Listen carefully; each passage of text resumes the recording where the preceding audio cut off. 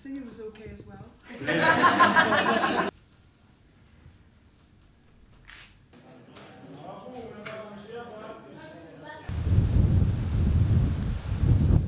Models of youth centres there are in sub-Saharas. It's taken me in, it's given me 1 point just for coming to hang out here.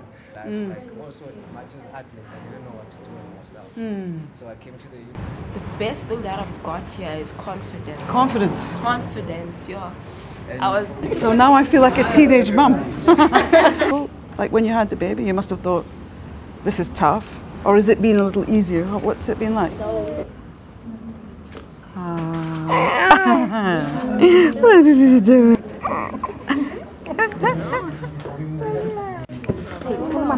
Fantastic. Thank you very much. Now, today is the day of Nelson Mandela's passing, and his legacy has been so resonant with me and so everyone.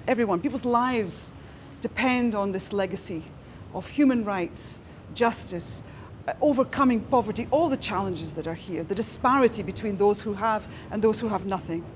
And what we must see is that legacy carried through, carried forward.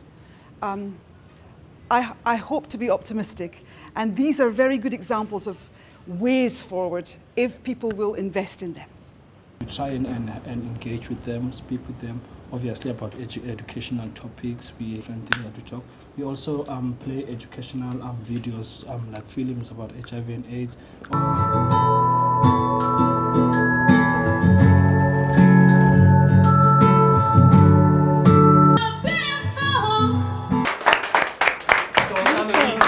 Beautiful. Thank you.